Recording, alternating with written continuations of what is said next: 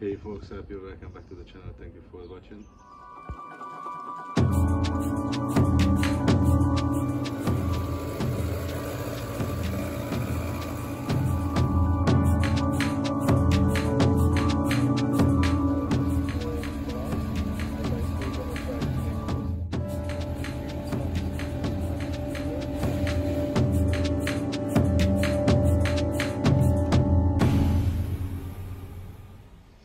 In this episode I'm going to work at the Suzuki Gsx600f from 2006, the last edition year of the second generation. I'm gonna work on the carburetors because the engine runs rough in a lower RPM range, and after startup it's really struggling for a while as long as it's not gonna warm up.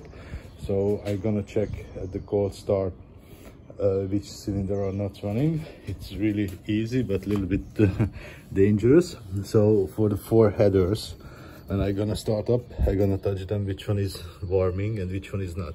If you do it at the really beginning when the pipes are cold, so it's not gonna get too hot, to check it on, so you can feel which one is warming, which one isn't. And then I'm gonna give her a proper warm up and then undress her, hook up the device, and then I'm gonna sync the carbs because I think that's also necessary. So let's get the job started. So the engine is cold. I'm gonna try without choke. Oh, I have to hold the clutch.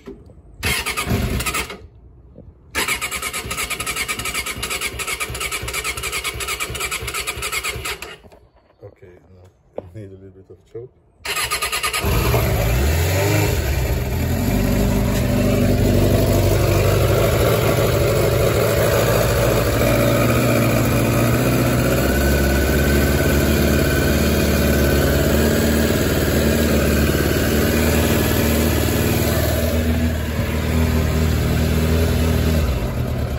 Now actually all 4 seems to be running properly, which is a good news. So the trouble maybe just was for the cold engine, but now I'm gonna warm her up.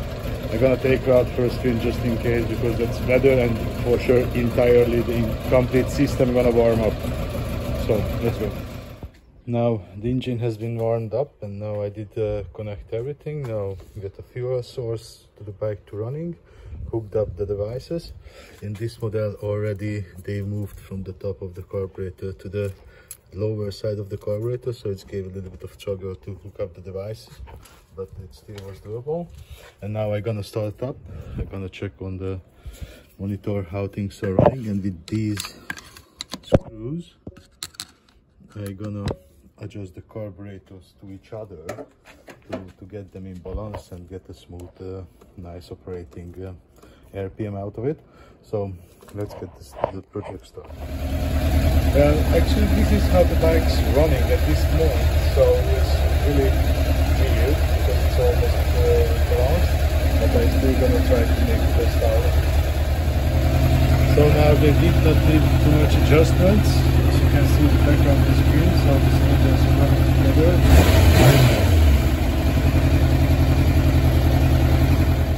So yeah, it wasn't too bad, but still noticeable change of her sound, so definitely got the better. So now I'm just gonna put back everything together, gonna take her out for a spin again and see what's going on.